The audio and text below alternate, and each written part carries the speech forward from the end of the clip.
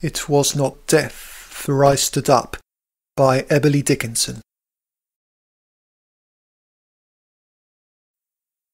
It was not death, for I stood up, and all the dead lie down.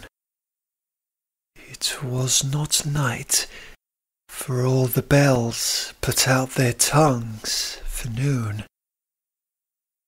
It was not frost, for on my flesh I felt siroccos crawl, nor fire, for just my marble feet could keep a chancel cool. And yet it tasted like them all, the figures I have seen, set orderly for burial, reminded me of mine, as if my life were shaven and fitted to a frame, and could not breathe without key, and 'twas like midnight some, when everything that ticked has stopped, and space stares all around, or grisly frosts, first autumn morns, repeal the beating ground,